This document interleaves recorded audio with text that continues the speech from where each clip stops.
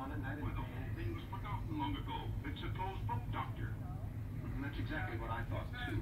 But things have happened lately that I think you two should know about. My friends, be patient and allow me to tell you a story. We can. Although you already know part of the history. What are you watching, Nebby? Do you think you're a big kitty? The best thing to do is to begin at the beginning. Oh, big lions. That occasion years ago, 5 to be exact, when we held a convention on psychiatry in the city. I attended and gave a talk on the results of my studies related to the regression of a patient to a past life through the use of hypnosis. My theory was greeted with amazement and incredulity by mostly with a joke. Among others attending that day were you, Dr. S. Lloyd, the barber.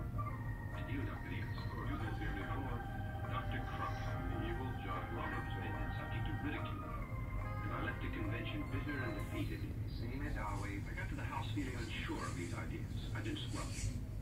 But I just couldn't accept the other opinions of my theories. Squelch, Joe? I was sure they could be proven. That night, Flora offered to undergo a hypnotic test. She was his father by a little danger in the experiment.